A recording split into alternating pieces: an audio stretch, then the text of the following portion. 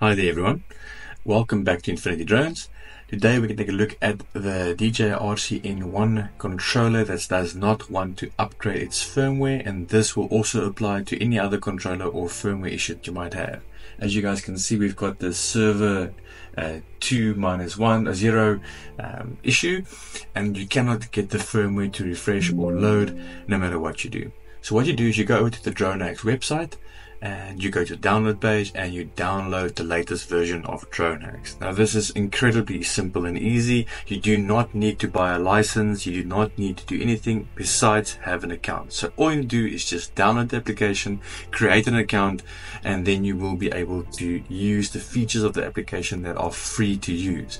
Now if you wanted to use the complete app to unlock the no-fly zones, the altitude limits, and enable FCC mode, please go to the bird map, and then you'll be able to see what drones are supported over there. But in this case, I only want to flash the firmware of my controller because it does not want to update, meaning that my old Mini 2 controller does not want to work with my Air 2S, and I want it to work. So what I'm going to do is I'm just downloading the application. I'm going to open it up. I'm going to log in with my Dronehacks details, and as you can see over there, there's my device, and my firmware is ancient. It is extremely old. So it's so old it doesn't even detect by Dank Drone Downloader. So what you do is you go to the firmware page. There's a page you can click, the download link. Once you click on that link, it'll open up the Dank Drone Downloader website. If it doesn't open, just type into Google Dank Drone Downloader, and it will then take you to the page where you are able to download the firmware accordingly.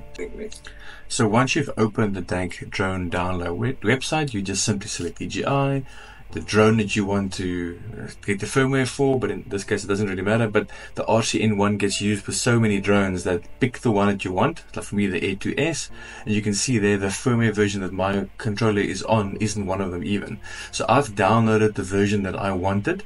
So essentially I'm going to select the latest version. I'm going to click for the remote, I'm going to click submit, and I'll download that firmware version that I'm looking for. Now remember, my firmware version of my controller is like version 1, and I need version 4, so there's a massive difference in between, so you can see over there. So there's no chance that my controller would ever support the Air 2S. In this case, I've already downloaded it, so I'm just going to open the file. There we go, and then all you have to do is click flash firmware. So remember, when you use the DJI Fly app, it should automatically prompt you to update the firmware, but in some cases it seems these days there's some issues where the DJI Fly app does not prompt you to update the firmware. This is a way that you can get around it as well. So obviously there's an issue with the controller and the oldest of the firmware. So if you ever do get this, especially because people keep swapping the controllers a lot these days between the smart controller and then the RCN1, because the range is so much better on the RCN1. So a lot of guys that have the smart controller for the Mini 3, for example, would like to have the RCN1 as a backup if they need better range. And they get this error quite often, meaning that they cannot update the firmware, meaning the controller doesn't match or can't work with their drone. This way, you can update the firmware, you can fix whatever's wrong with it, and you can move on. So we're just going to wait for the firmware to finish quickly. As you can see, it's now just busy flashing firmware. There we go, it's done. And that's it. You can unplug it now, and we're going to switch over to the DJI Fly app quickly. Okay, I'm just going to quickly restart it to see if the firmware has refreshed. Just want to check that because I didn't check it earlier. Let me just show. There we go. You can see the firmware has updated successfully, and now we move on to the next phase. Okay, on the DJI Fly app, I'm just going to go straight to the connection guide and then click on camera view, because I want to just check if the firmware version has updated again. Just once again, just confirm everything. As you can see, it has taken, it matches what Dronehacks says, so everything is good with DJI. And now we can go to the connection guide, select the Air 2S, and let's see if we can connect. So basically, remember, when you do connect it, it's going to try and find the aircraft, but if it's a completely different drone, you're going to have to repair it again. In this case, I'm just going to see if it can connect to my drone.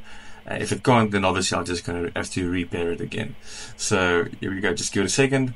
It's probably going to ask me to repair again because it hasn't found it yet. Okay, here we go. Okay, cool. So there we go. Just click on pair, and yep, there we go. It's probably going to pair in a couple of seconds. Should go quick and done. And there we go.